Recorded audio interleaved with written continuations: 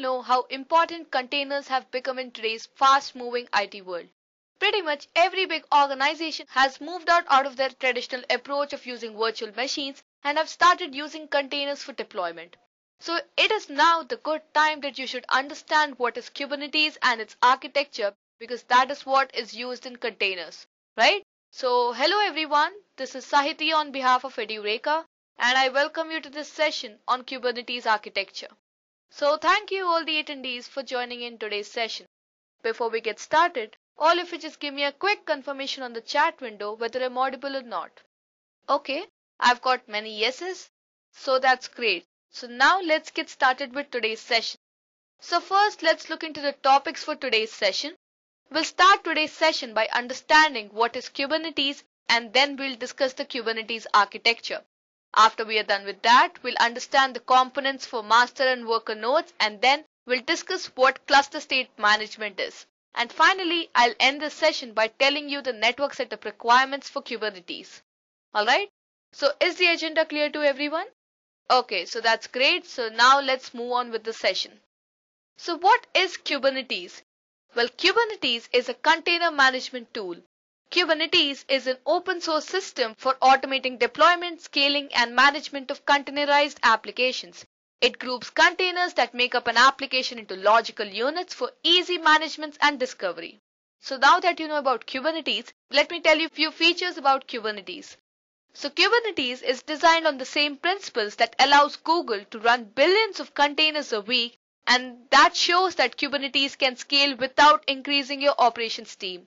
Whether testing locally or running on a global enterprise, Kubernetes flexibility grows with you to deliver your applications consistently and easily, no matter how complex your application is. Kubernetes is an open source which gives you the freedom to take the advantage of on-premises, hybrid, or public cloud infrastructures and lets you effortlessly move workloads to wherever it matters to you. Kubernetes also automatically places containers based on the resource requirements and other constraints while not sacrificing availability. It mixes critical and best effort workloads in order to drive up utilization and even save more resources. So it performs resource optimization. There is no need to modify your application to use any unfamiliar service discovery mechanisms, since Kubernetes gives containers their own IP address and a single DNS name for a set of containers, and then it can also load balance across them. It automatically mounts the storage system of your choice, whether from local storage or a public cloud provider like GCP or AWS, or even a network storage system like NFS, ISCSI, Cluster, Ceph, Cinder, or Flocker. Kubernetes also restarts the containers that fails and replaces and reschedules containers when the node dies. So it kills the containers that do not respond to your user-defined health check and doesn't advertise them to the clients until they are ready to serve. Not only this, but it also deploys and updates secrets and application configurations without rebuilding your image and also without exposing the secrets in your stack configurations. In addition to the services, Kubernetes can also manage your batch and CI workloads, replacing the containers that fail. So we can say that Kubernetes progressively rolls out all the changes to your application or its configuration while monitoring the application's health to ensure it doesn't kill all of your instances at the same time. If something goes wrong, Kubernetes will roll back to the change for you, and thus it takes the advantage of growing ecosystem of deployment solutions. So guys, that was all about Kubernetes features. So now that I've told you so much about Kubernetes features, let's look into the architecture of Kubernetes.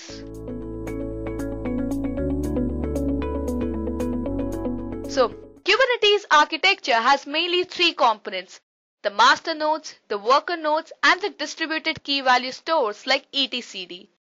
Talking about the master node is responsible for managing the Kubernetes cluster, and it is the entry point for all the administrative tasks. So we can communicate to the master node via the CLI or GUI or APIs. So for the fault tolerance purposes, there can be more than one master node in the cluster, and if we have more than one master node, then there would be high availability mode and only one of them will be the leader performing all the operations. All the other master nodes would be the followers of that node. Also, to manage the cluster state, Kubernetes uses etcd and all the master nodes connect to it. So etcd is a distributed key value store, which I'll tell you in a little while.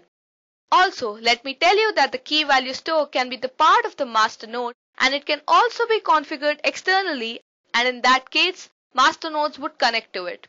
So now that I've told you what a master node is and what are the responsibilities of the master node, let's discuss the components of master nodes.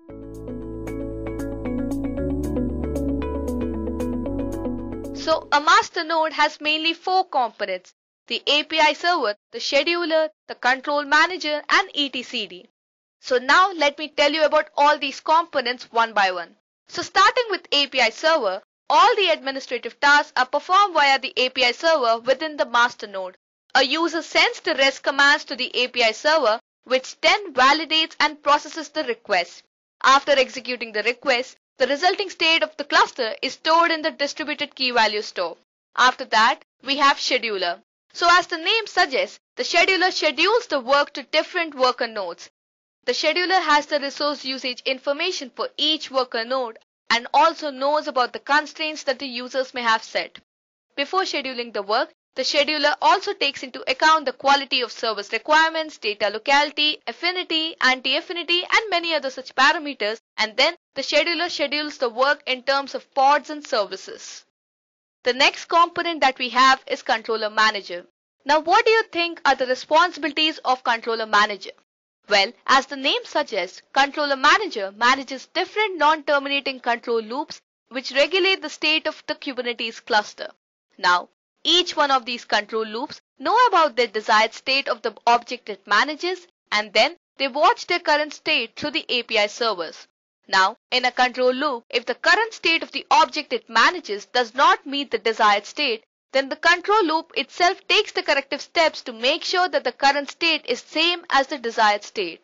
So what does a controller manager do? It basically makes sure that your current state is same as the desired state. After that, the last component that we have is etcd. So as I mentioned earlier, etcd is a distributed key value store which is used to store the cluster state. So either it has to be a part of the Kubernetes master or you can configure it externally. So guys, that were the various components of master node. Now, let's move on to the next component of Kubernetes architecture, that is the worker node. A worker node is a machine or a virtual machine or any physical server which runs the applications using pods and is controlled by the master node. So you understand the master-slave concept. It has its own machine, but yes, it is controlled by the master node. Now, pods are scheduled on the worker nodes, which have the necessary tools to run and connect them. So you can say that the pod is basically the scheduling unit in Kubernetes. It is a logical collection of one or more containers which are always scheduled together, and to access the applications from the external world, we have to connect to the worker nodes and not the master nodes. So now that I've briefed you about the worker node, let's discuss the various components of worker node. So a worker node has mainly 3 components: the kubelet, the kube-proxy, and container runtime. So let's start the discussion with container runtime.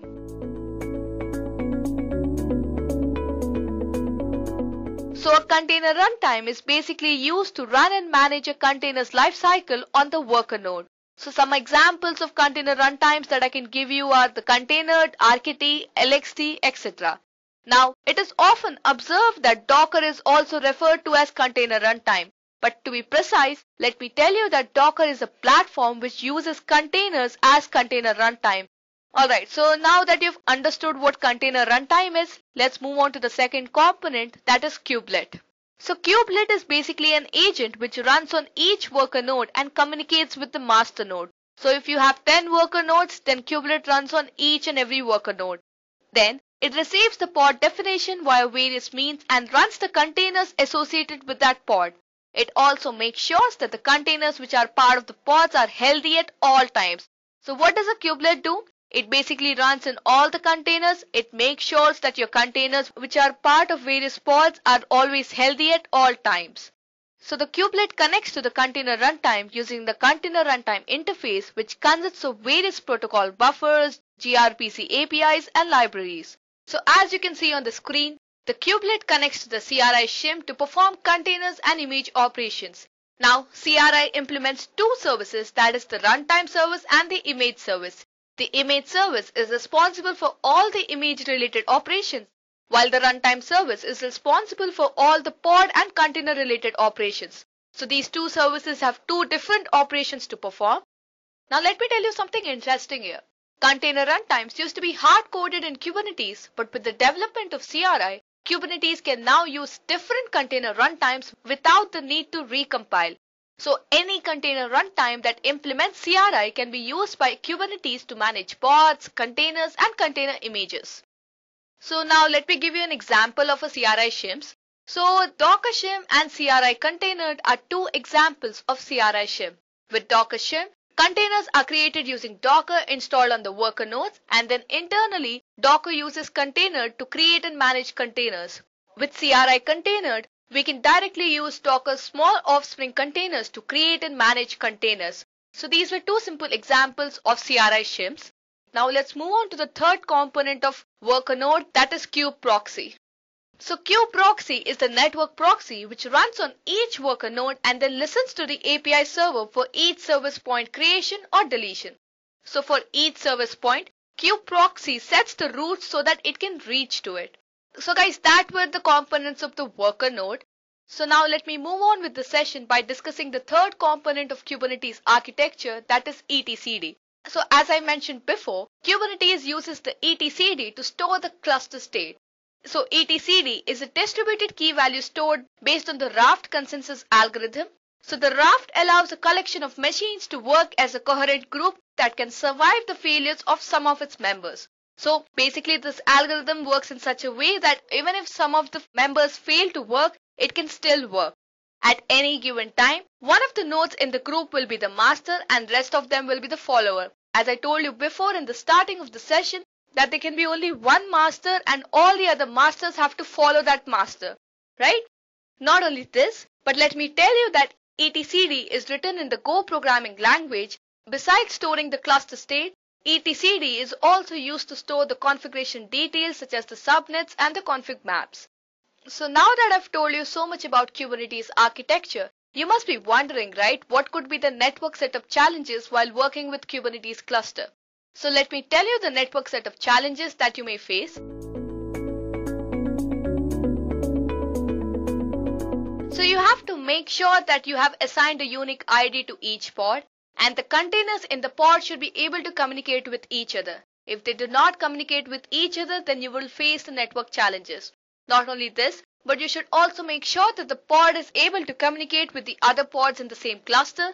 And also, you should make sure that the application deployed inside a pod is also accessible from the external world. So now that you know the network set of challenges, in a situation suppose you face these challenges, how are you going to solve these challenges? You can solve these challenges by assigning a unique IP address to each pod, by making sure that the container-to-container communication inside a pod is working absolutely fine. You can also make sure that the pod-to-pod communication across nodes is fine. And also finally, the application deployed inside a pod is accessible from the external world. So let me tell you about each of these ways. So starting with the first method, that is assigning a unique IP address to each pod. So Kubernetes uses the container network interface to assign the IP addresses to each pod. The container runtime offloads the IP assignment to the CNI, which is nothing but the container network interface, which connects to the underlying configured plugins like the bridge or MacLevin networks to get the IP addresses. Once the IP address is given by the respective plugin, CNI forwards it back to the requested container runtime. Now moving on to the second method, that is container-to-container communication inside a pod. Now with the help of underlying host operating systems, all of the container runtimes generally create an isolated network entity for each container that it starts. On Linux, that entity is referred to as the network namespace, and these network namespaces can be shared across containers or with the host operating systems. So, inside a pod, containers share across the network namespaces so that they can reach to each other via local hosts. Now the next method is pod-to-pod communication across the nodes. So in a clustered environment, the pods can be scheduled on any node. We need to make sure that the pods can communicate across the node and all the nodes should be able to reach any pod. Kubernetes also puts a condition that there shouldn't be any network address translations while doing the pod-to-pod communications across the host. And you can achieve this by routable pods and nodes using the underlying physical infrastructure like the Google Kubernetes engine, and also use the software-defined networking such as Fanel, Weave, Calico, etc. And finally, the last method that I mentioned was communication between the external world and pods. So in the last method, you just have to make sure that the application deployed inside a pod must be accessible to the external world. As with kube-proxy, we expose our services to the external world so that we can access the applications outside the cluster also, right? So guys, these were the 4 methods through which you can solve your network challenges. And that was all about Kubernetes architecture. So guys, that's all for today's session. I hope you found this video informative. Thank you and have a great day. I hope you have enjoyed listening to this video. Please be kind enough to like it, and you can comment any of your doubts and queries and we will reply them at the earliest. Do look out for more videos in our playlist and subscribe to Edureka channel to learn more. Happy learning!